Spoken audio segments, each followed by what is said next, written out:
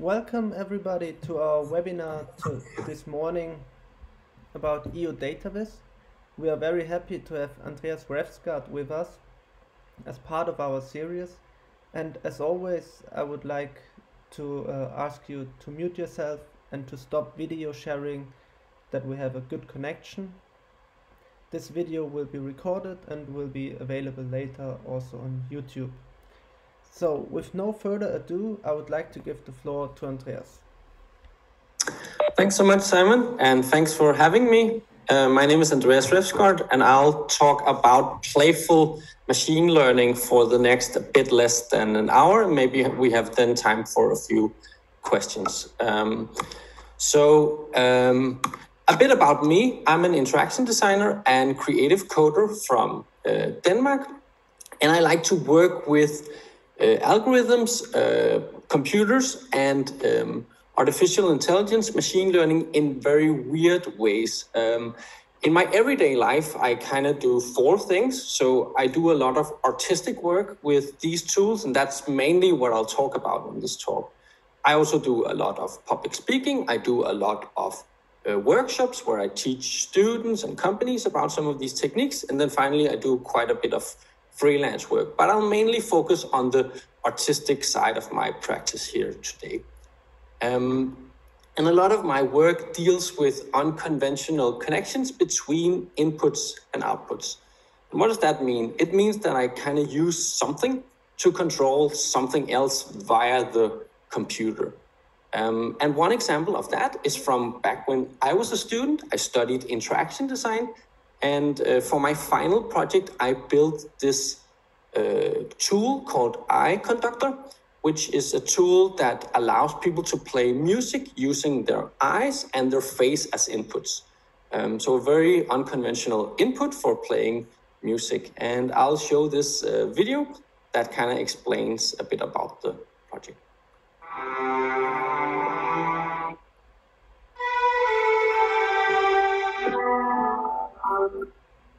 It's a musical instrument for people with physical disabilities that allows them to play by only using their eyes and facial gestures. This is a sequencer where if I look at one point for 2 seconds, then I insert a beat.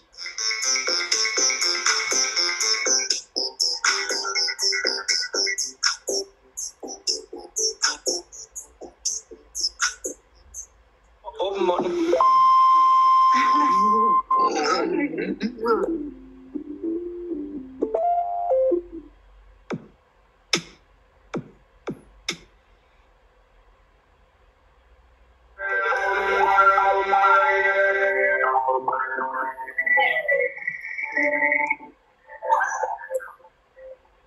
So this was a student project I did when I studied at Copenhagen Institute of Interaction Design back in 2015. And in a lot of ways, this project actually got me really interested in machine learning. Because when I made this project, I relied a lot on face tracking and eye tracking. And I found out that these techniques were powered by machine learning. But for me, coming from design, not really having a super technical background, I felt a bit overwhelmed in the beginning. And I think artists and designers, and maybe also other professions, feel quite overwhelmed when they start digging into machine learning, because it can be a very technical field with lots of equations and lots of code and lots of statistics. And sometimes it can be a bit tricky to get started with. Luckily, I found some tools that actually helped me just build things, because I'm a designer and artist and I like to build things. And I stumbled across this tool called Wikinator, which really helped me back then. So Wikinator is this tool that you can use where you just send it raw streams of data. It could be something like the position of your hand, if you have a tracker that can track your hand.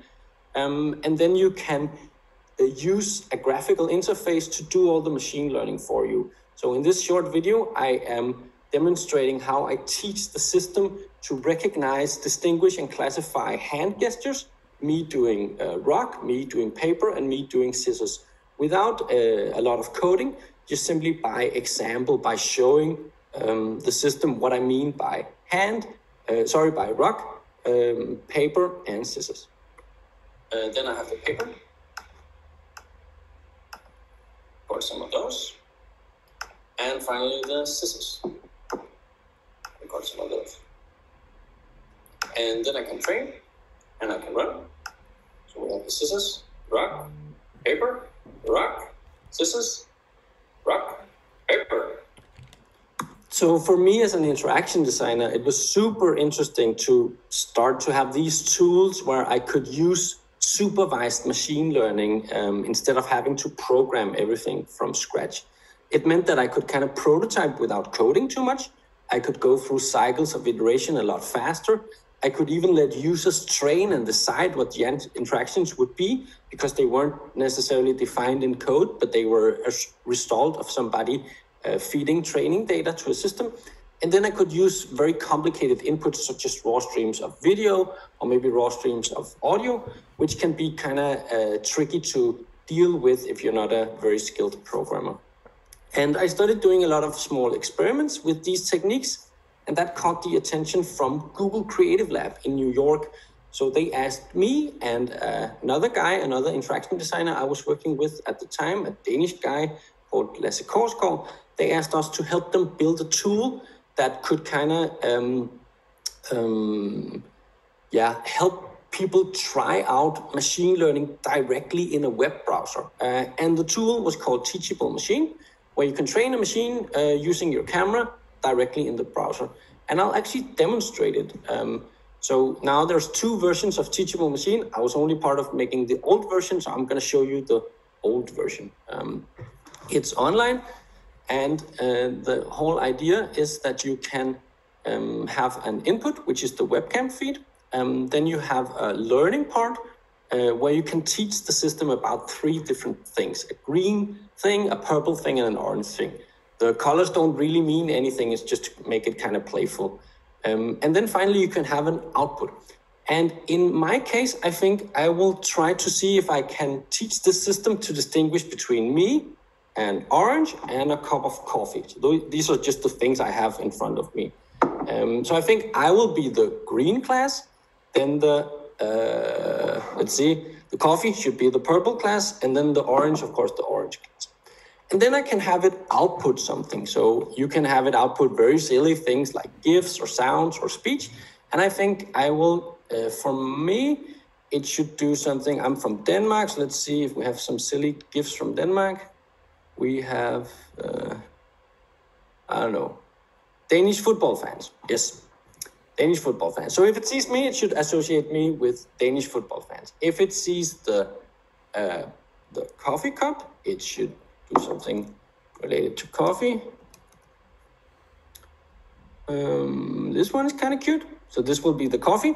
And then finally the orange. Let's see if we have an orange. We have an orange here. Okay.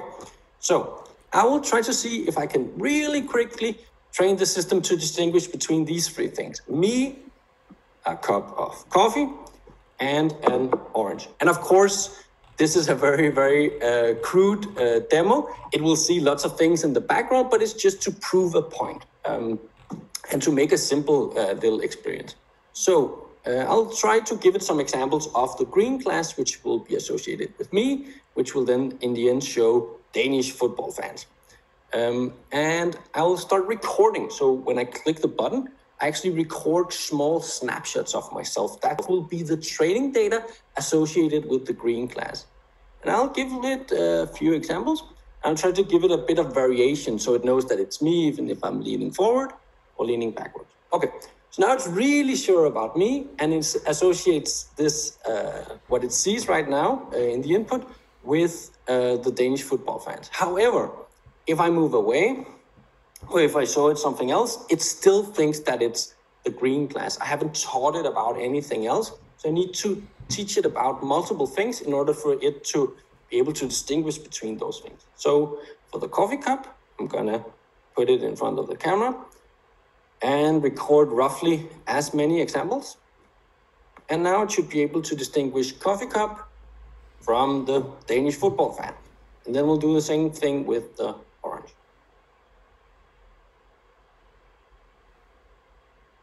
There we go. So we got orange, we got football fan, and we got the coffee cup.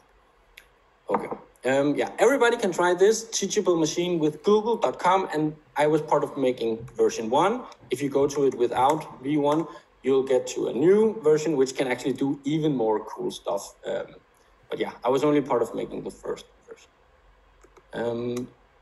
So we put this tool online, and a lot of people started making fun experiments with it. Here is a tweet from Baron Repster. He was actually also involved in the project, and he used it to make a kind of like a joke about a TV series called Silicon Valley. Maybe some of you seen it, maybe you haven't, but there's this joke about somebody who makes a machine learning system that can classify whether something is a hot dog or not a hot dog. And he tried to do the same thing. So let's just have a look at this video. Not hot dog. Not hot dog. Hot dog. Not hot dog. Hot dog. Not hot dog. Not hot dog. Hot dog. Not hot dog. Hot dog. Not hot dog. Hot dog. Not hot dog. So look how happy he is.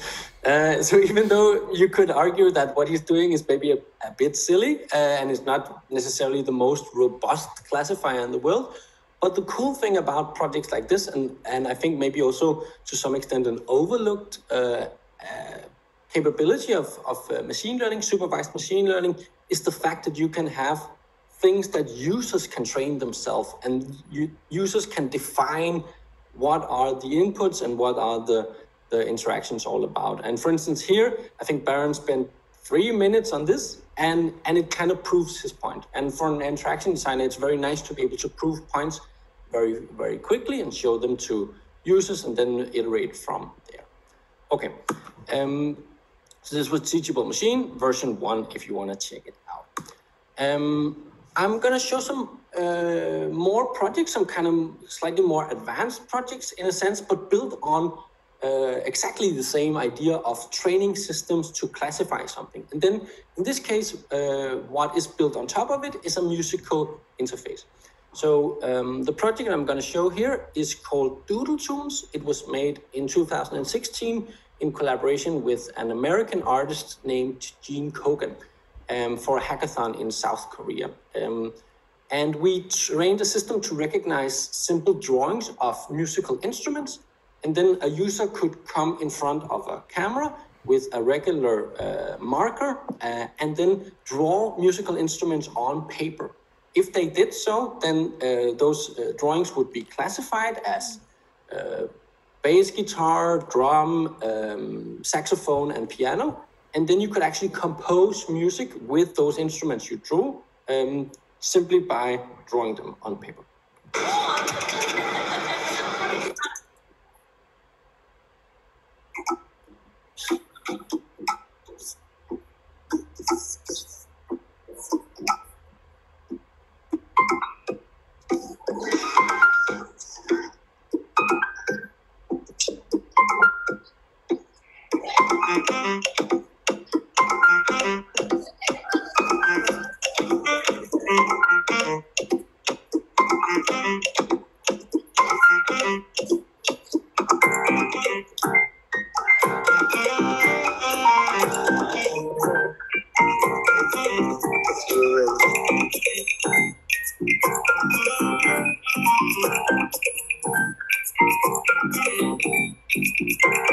Just a bit. Yeah.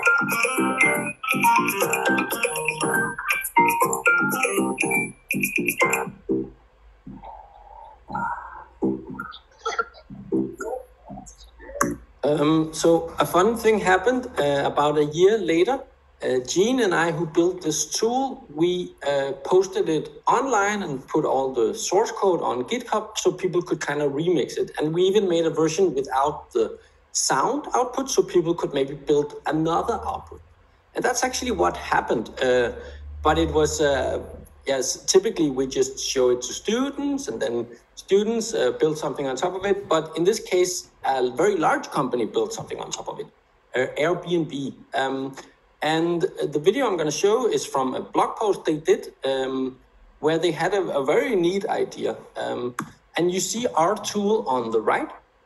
But then on the left, they made a tool that would do a mobile app. So you go from sketches on paper, which is something you typically do if you're an interaction designer. You kind of sketch out just really quickly where should different elements be on a mobile web page or a regular web page. But then typically you then have to put it into Photoshop, and then afterwards you need to have a developer work on it.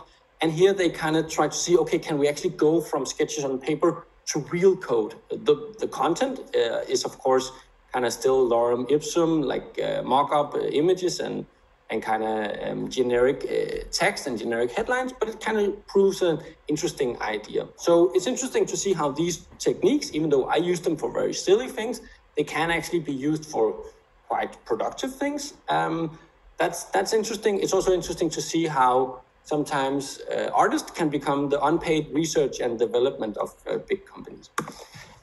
So as I said, these techniques can be used for very meaningful things, also for very scary things. Most of the time, what I like to do is just to make very, very silly things. And that's also what this next project is about. It's called Is It Funky? And it's an installation that tries to determine what is funky and what is boring. The idea is that you can search for whatever you want on Google image search, and then you will get small thumbnails. Those are the images you see up here with prints. And then you can click all of the thumbnails, and then a classifier will determine whether they are funky or whether they're boring. And you could argue that that's like very absurd or highly subjective, like what is funky and what is boring is a matter of taste. But machine learning algorithms are increasingly moving into quite subjective territory. It's not only about whether something is like objectively a cat or objectively a dog.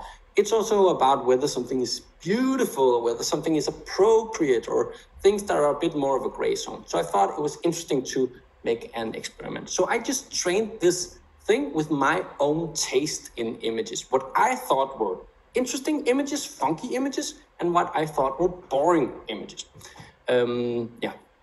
So that's kind of the upper left part of it. Then down here you have a small screen with some people dancing, and you have a funk score. And the whole thing also played back music. It was an installation in Berlin. So the more funky stuff you show it, the better the music will be and the better the graphics will be. But if you start to show it boring stuff, a lot of really, really boring images, and we'll see examples of boring images, then the music will be more glitchy, more slow, the graphics will start to distort, and you will not have like a really funky time. Okay, so let's have a look at it.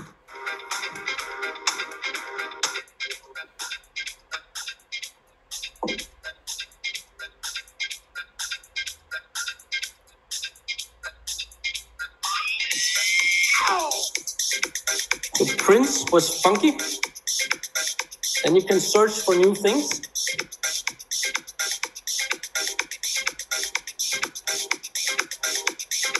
And you can try to guess at home if you think it's funky or boring. No.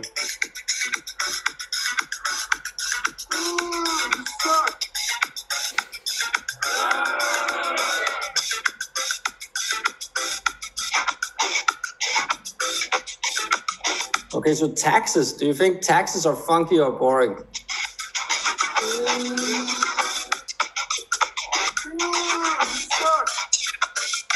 And here are some of the images it's have been trained on for boring.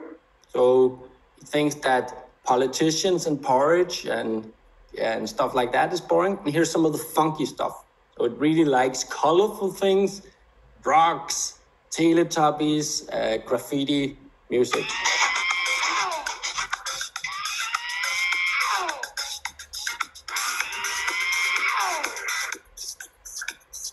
Okay. I'll move on to kind of a new input method, but still related to playful machine learning. So what I've shown you so far is a lot of things related to video inputs or image inputs, but you can do machine learning stuff on all types of input data. And in the next experiments, I'm going to show sound as an input, but sound is a bit of an unconventional input method. I was working with this guy you see on the left, Lasse Korsgaard, and me and him were very interested in playing games with weird sounds. So we tried to train sound classifiers to classify small sounds we made. It could be the sound of whistling or the sound of clapping, something like that. And then we started playing simple games with those types of inputs. So let's have a look.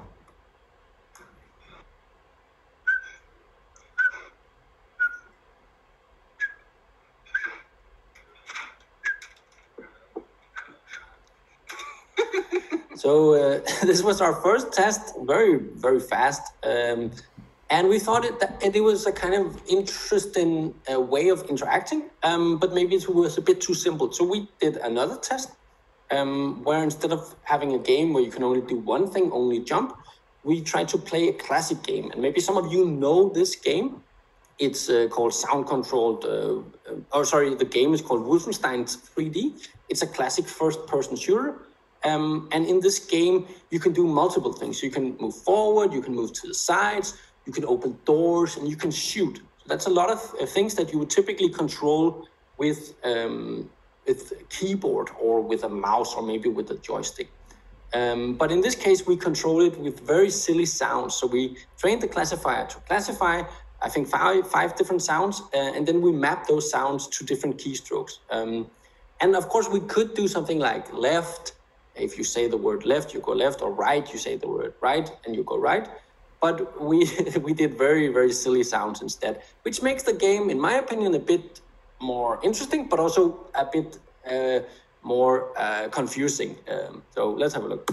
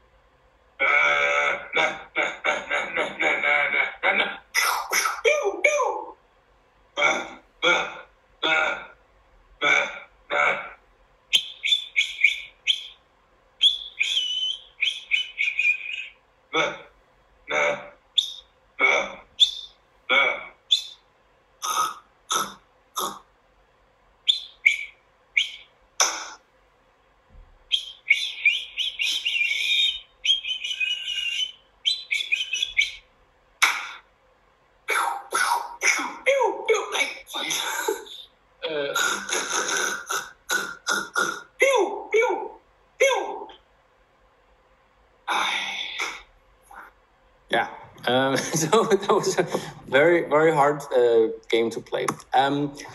I'll show a non-interactive work. This piece is called an algorithm watching a movie trailer. The movie trailer is for the Hollywood film, The Wolf of Wall Street, and the algorithm is an algorithm called YOLO. It's an algorithm that's able to detect multiple objects in images. This was a project from 2017. These algorithms keep improving. So this one made quite a few little mistakes. For instance, you see that it thinks that this guy has a cell phone on top of his beard. The idea behind this project was to try to see a piece of popular culture from the perspective of an algorithm, because this algorithm is impressive. It can detect a lot of things, but there's also a lot of objects, a lot of surfaces, etc., that it doesn't really know anything about. So what I did was I deleted all the parts it didn't know anything about, and then only left the objects that it could recognize. And what you'll see now is then an alternative version of the movie trailer, but seen through the perspective of this algorithm. My name is Gordon Belfort. The year I turned 26, I made $49 million, which really pissed me off because it was 3 shy of $1 million a week. We're making a name for ourselves. Nobody knows if the stock is going to go up, down, sideways, or in circles. You know what a Fugazi is? Fugazi. It's a fake. Hey, Fugazi, Fugazi. It's a Wazi. It's a Woozy. It's a fairy dust. Was all this legal? Absolutely not. We were making more money than we knew what to do with. We don't work for you, man. Yeah, my money takes you, Goose. Technically, you do work for me. Oh, Daddy. Go watch you praying on. FBI, any kind of booze you might want? No, the Bureau forbids us from drinking. So follow me, I couldn't find the door. I'm going behind it, I'm out of control. But there's nowhere to go. And there's nowhere to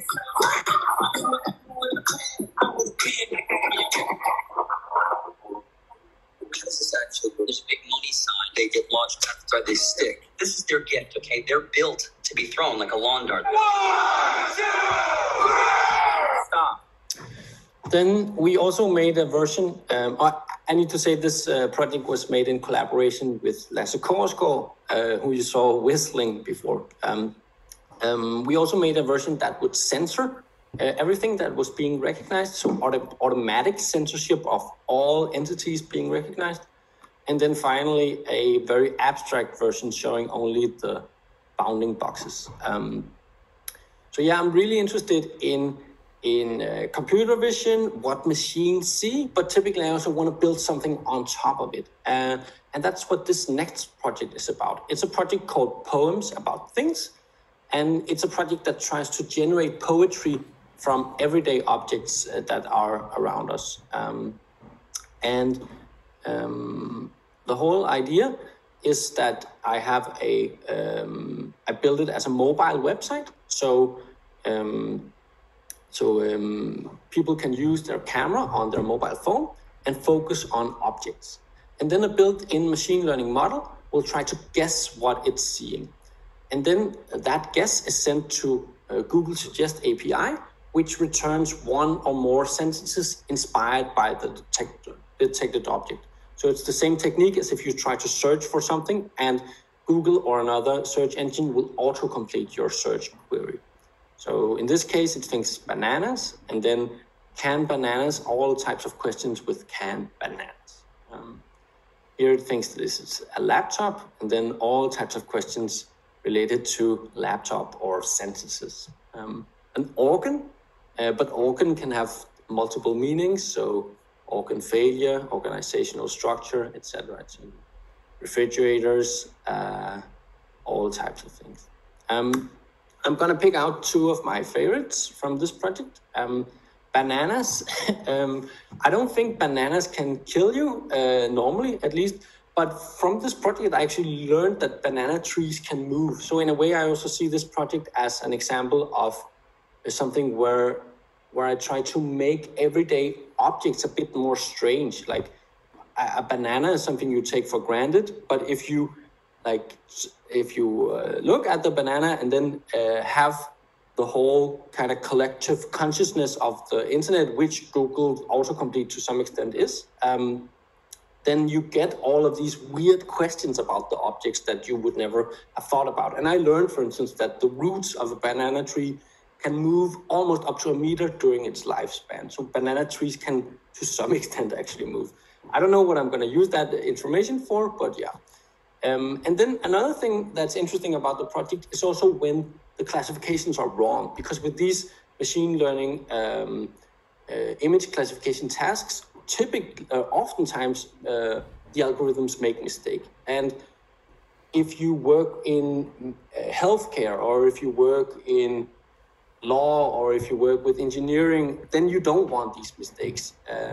But as an artist, I'm kind of interested and fascinated in these mistakes. And this next image shows one of these mistakes. It's a student. I have his permission to use this image, but he was very interested in, we did a workshop in Eindhoven in the Netherlands, and he was very interested in what types of poems would be written about his body. But this machine learning algorithm that I used to classify images was not trained specifically to recognize parts of bodies. It was only trained to recognize objects. So it thought that his very beautiful but somewhat hairy chest was a fur coat. And you could say that that's wrong. It's not a fur coat. But out of the classes it was able to guess, then fur coat is a pretty good guess. And maybe in a symbolic way, a hairy chest is a human's fur coat. And then it starts asking a lot of questions about fur coats. So is my fur coat real? Is my fur coat worth anything?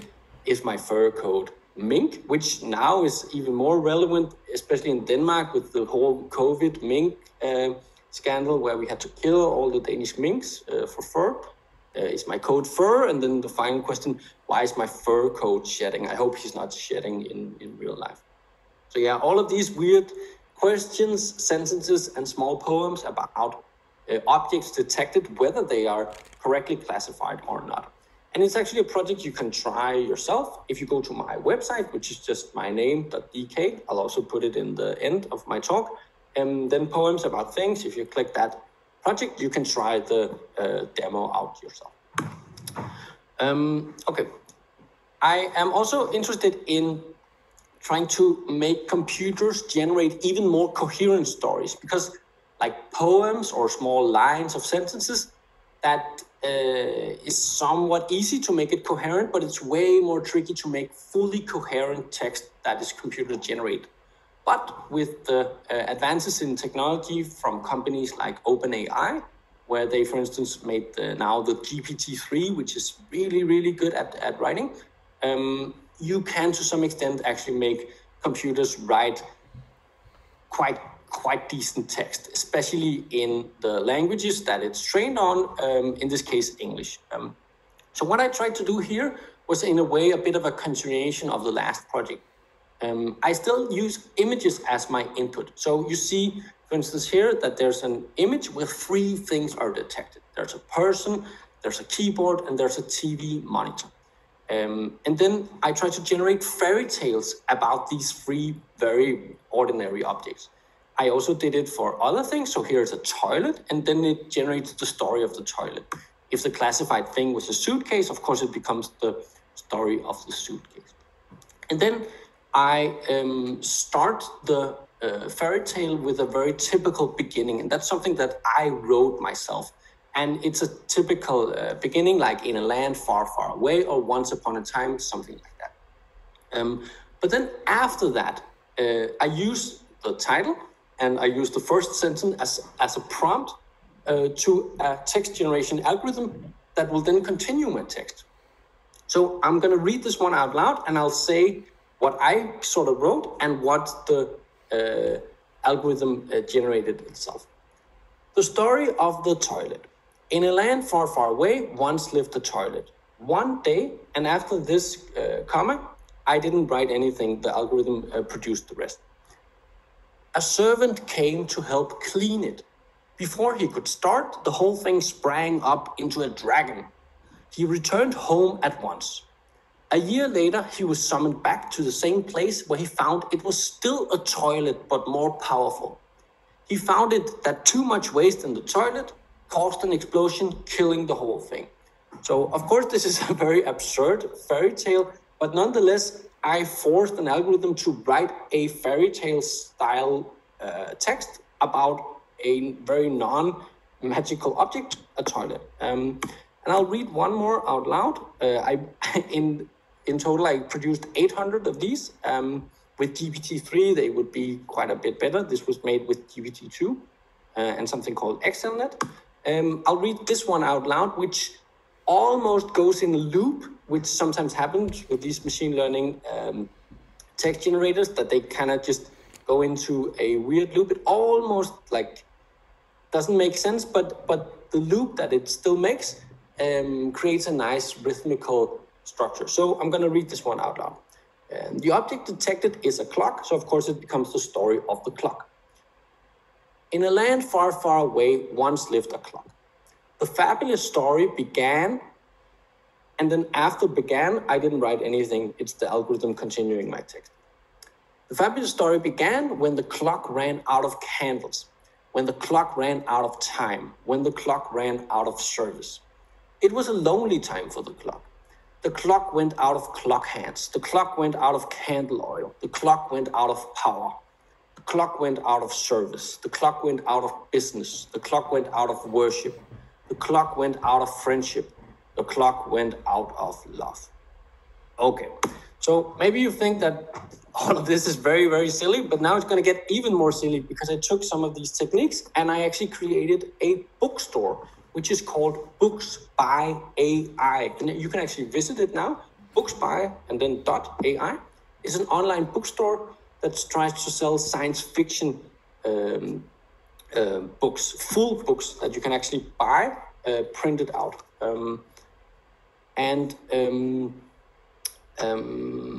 It's not only the text in the book that is generated, also the covers of the books, it's the titles of the books, and it's the author names. Also, the prices are generated, and the descriptions of the books are also generated.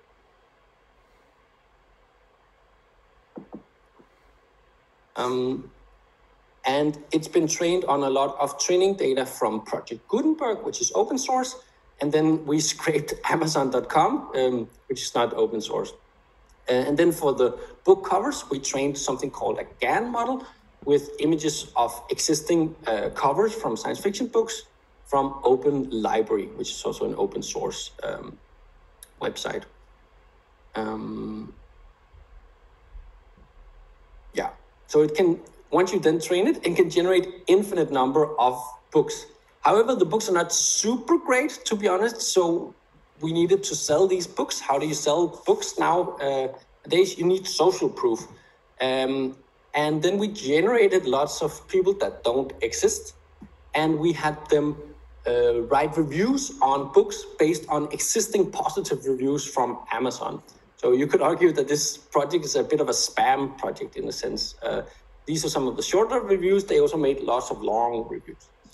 And then we tried to kind of like not really mess too much with the content. So of course we picked the book covers we liked, we picked the titles we liked, but we didn't change anything. We never photoshopped anything. We never changed any of the words. We just kind of curated the content. It took quite a lot of time to train, and this was back in 2018. So nowadays you could do it with better results and you could do it in a shorter amount of time. But yeah, it was an early attempt. And now these books are actually for sale on Amazon, which is a bit of a weird thing because a lot of the training data comes from Amazon. So in a way, it's a bit of a snake biting itself in the tail. It's also a comment on the fact that surveys show that quite a lot of stuff on Amazon, especially the comments, are actually computer generated. It's not, I think up to like 25-30% of comments are robot comments. So it's not actually human people reviewing things. So yeah, Books by AI, you can visit it. It's made in collaboration with Danish data scientist Mikkel Tybolose. The books are not that great, but the reviews are really good. Okay, I'm gonna show some little work in progress and weird experiments, and that will maybe take us to the end of the talk, and then we'll have a bit of a Q&A. So the project I'm going to show here is from a hackathon in Denmark called Hack for DK, or Hack Your Heritage. It's a hackathon about hacking cultural heritage. And a lot of museums and other public institutions in Denmark, they just take a lot of data they have or a lot of archive material, and then they bring it to this event, and then people can kind of just hack away with it. And I found a very, very beautiful data set of images from around 1870 from the area around Kolding, which is in the southern part of Jutland, where this photographer took like a few thousand very, very stunning images of people, local people there. Then the data set also contains information about these people. So what were their names, where were they born, were they married, and what job did they have? But back then it was a bit expensive to have your photograph taken. So I imagined that would be a lot more people actually living in that area around that time that never got their picture taken, or that we don't know as much about because we don't have these historical collections. So I thought it would be kind of interesting to generate new people in the same style. So I took all of these photos, and trained what you call a GAN model that would then generate more or less realistic looking people in the same style. And then I took all the data from the biographies, the text data, and then I trained an algorithm that would then generate new biographies about these people. The biographies ended up being a bit weird because I trained on top of a text model that was trained on a large part of the modern internet. So it kind of mixes old stuff with new stuff in a weird way. But yeah, let's have a look. Once the GAN model is trained, then it can generate infinite number of potential people. So I picked out some, and then I had this text model try to come up with what were their names, where were they born, and what was their life story.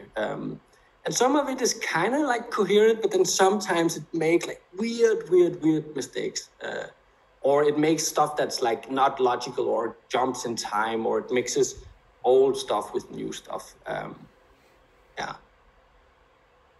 So here you see Anne-Marie Carlsen, born in 1860, the daughter of Christen, etc., etc. And then you can just generate as many as you want. So let's maybe have a look at one more.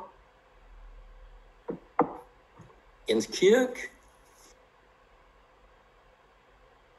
And I don't know if Revsing Gestensovn actually exists. I don't think so, but it sounds very Danish. It could trick me. Yeah. The self-made man. Yeah. So if you're interested in this, you can check out more in detail on my website. Okay. Another thing I'm investigating currently is a project that I call Erasing Enhancing Essentials. And it's a project that tries to kind of investigate what algorithms think, what parts of images attract the attention of people, and then also the attention of algorithms. So based on eye tracking data, then I used a model that if you give it an image, it will try to predict which areas will attract the gaze of a human being. That sort of creates a heat map of the areas that it thinks are the most interesting. And then I did two different things with those areas. First I masked them, and then I tried to either erase them or enhance them. If I erase them, I simply, in Photoshop, use something called content-aware fill, and I erase those masked areas, the areas that the algorithm thinks are the most interesting. So that could typically be people or faces, but it's also text and signs, etc. And then the results are these very cold, weird, empty-looking scenes, which I kind of like. And then the opposite thing is where you enhance it. So you fill out the background with content from the core image, which creates these very chaotic views. And I've been doing this with a number of different techniques and a number of different algorithms for trying to predict what is the most important thing. And you'll see some of my latest experiments here. So here you see an original image. Then in a few seconds, you'll see the masks where it thinks what are the most interesting areas. And then I enhance those areas. So fill out the background with only that, or I erase it and try to have the computer come up with what could be instead. So let's have a look at another one. So original image, the essence from the algorithm's perspective, then enhance the essence or erase the essence. One more here. A city scene, most interesting areas, enhance those areas, or erase those areas. Then cute dogs, the most interesting areas, enhance those areas, or erase those areas. We'll skip the moon landing. Then we'll take this guy. Original. Most interesting areas. Enhance. And erase. Okay.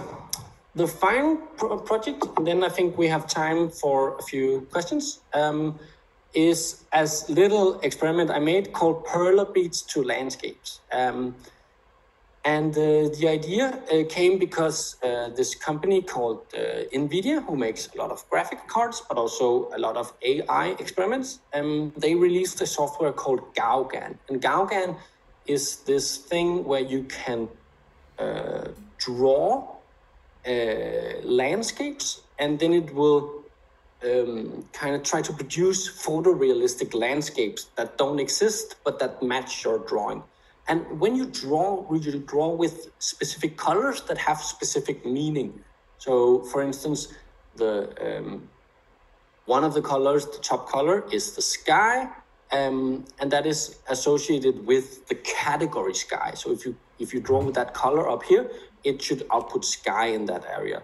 And then clouds, hills, or what is this? I think it's rocks, plants, lake, river, etc., etc. So, and it's then producing a new, more or less realistic looking landscape based on these categories, which in itself is super fascinating.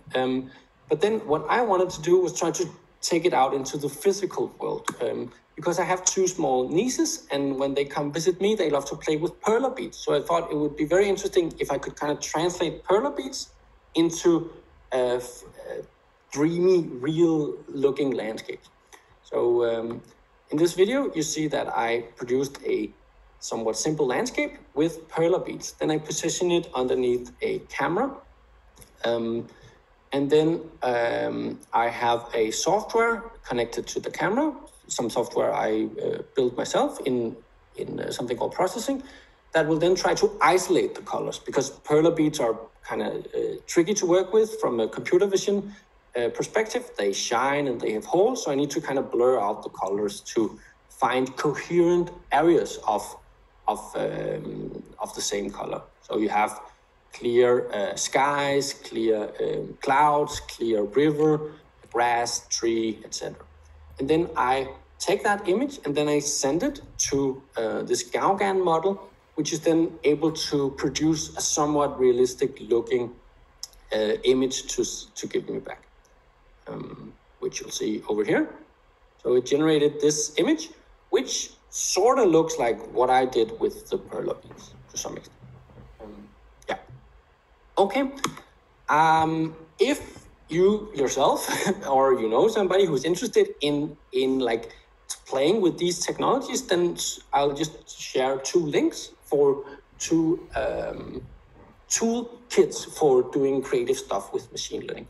The first one is ml5js.org, which is an open source JavaScript library for doing machine learning tasks, and it's a friendly wrapper around TensorFlow.js, but it's way more beginner friendly. And maybe some of you are like way more advanced, so you don't need that. But if you don't have a lot of experience, then it's a very, very nice place to start. And it's also a tool that I use a lot when I teach students. And it's totally free, open source.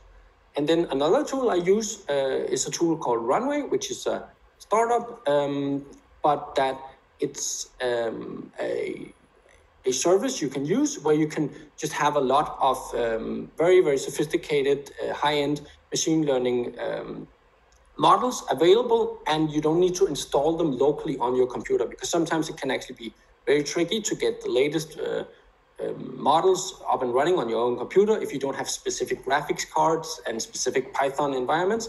But Runway kind of deals with all of that for you. So those are just some of the tools that I use. Okay, so I think that was my talk, and then maybe we will have time for some questions. Or yeah. Yeah, thanks a lot, Andreas. We have already quite some questions. One second. Here from Els, this is all very fun, but are there also examples where the techniques or tools are used for something more serious, for example, the benefit of society? Yes, so there's lots of examples for that. There's a website called, I think it's called ML Index, where they try to keep track of all the different areas in which machine learning techniques are implemented. So there would be lots of examples, for instance, with healthcare. So I did things where I tried to classify whether an image was me, whether it was a cup, or whether it was an orange. But you can use similar techniques to classify whether an X-ray image contains, like, shows that there's a fracture, or shows that there's like a cancer in a cell or not cancer in a cell. So it's similar techniques used in healthcare, used in production, used in all types of areas. Yeah. Great. Glenn is asking, could the best-selling authors of the futures be algorithms? Potentially. I don't see it coming in like the next couple of years, but if you go like 10, 20 years ahead, who knows? Like the thing about algorithms is that they, like real human authors, they need to sleep and they need to eat, and they can only produce a limited number of text at a time. Where if these algorithms continue to improve, like one thing is that the quality of what they do improves, but also the quantity. Like they can, even though they don't know what they're doing, then if it reaches like a decent quality, then they can produce millions of texts, and maybe one day, like by coincidence, hit something that's really, really good.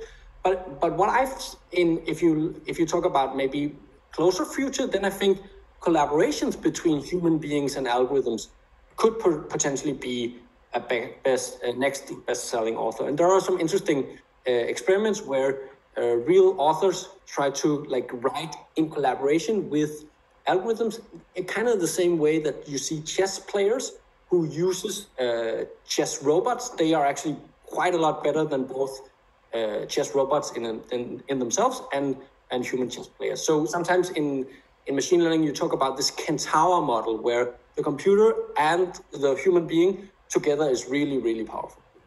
This question comes from Stefano and was referring to your old images. Did you try to train it on a family tree or try to predict the traits of a descent? No, I've never tried that. That could be interesting. It's not something I have tried at all. Okay. A question from the Court of Auditors. In your experience at present, what would be the best candidate technology to reverse engineer deepfakes? Yeah, so that's typically if you have models like, okay, I don't know, but there are lots of research in that area. So I would try to find state-of-the-art research in that area. I simply don't know myself. I also don't typically like produce these algorithms. I just use them. So I'm not the right person to ask. I don't have the answer. Thanks. From Anna Maria, did you encounter any bias in the algorithms you used? If so, can you share some anecdotes? I think like yeah, I actually in some of the projects I on purpose try to put bias into the algorithms. For instance, this project about is it funky? Like I just trained it on my own taste of images that I thought was funky and images that I thought were boring. And in a way, it was also my attempt to provoke or to make the case that all algorithms are always biased. You can't really have an unbiased algorithm because you can never like take all data in the world into account. So yeah, I've like a lot of my work kind of tries to emphasize bias to show people that bias exists, but maybe an example where there was a lot of bias and it wasn't like where it actually made the project not work as good as intended was maybe one of the earliest projects I showed with the face tracking, and where I tried to have people play music via their face. I could quickly see that if people were not able to hold their face straight, or if some aspects of the face was not like in the ordinary, looking like my face, they had a really hard time controlling it. And typically people who fall kind of like out of the norm or out of the ordinary, they are not as good. They don't get tracked as well. So that was actually a big issue for me. It made my project, even though I tried to make a project that was meant to be very inclusive, still some people could not use it if they couldn't hold their face straight, for instance. So that was very, that was actually quite frustrating for me and for the participants. Thanks. Xavier is asking, did you ever try to use AI systems to help you to find new ideas for creative projects? Yeah, I tried to, once with some text generation models, I tried to have them invent like products that don't exist. And I've also had students do that. So if you've, then I could, for instance, just have it like come up with 10 new ideas of products that don't exist, and maybe some of them spark an idea. Or you could name a product, and then it would try to describe what the product was. I must say that it's mainly been for kind of fun. I haven't then gone on to build one of the projects, but maybe someday. And the last question comes from Borislav. Andreas, what is your opinion about multi-million companies using cheap labor, cents per click, to train AI algorithms? For example, people manually putting boundaries around an object in an image, comparing voice samples or labeling images. Yeah, so that's something that like a lot of the times when I do workshops, like this was just a presentation, but when I do workshops and when I try to have people train algorithms, then they have to do all of that manual labor. And then we typically get into discussions about like, why are some algorithms really functioning well, and why, if you try to do the same with your own manual labor, you will see that the outcomes are not as good. So I typically, like, I don't necessarily have a strong opinion on it, but I try to inform people that that is how you train machine learning algorithms. So I think to some extent it can be work that is, sometimes you can criticize the work, sometimes the work can be okay. I think it's hard to say whether all manual laboring is bad or good. But what I do as an educator is that I try to have students engage in conversations about it by showing them how you actually train machine learning algorithms. And the last question comes from Glenn.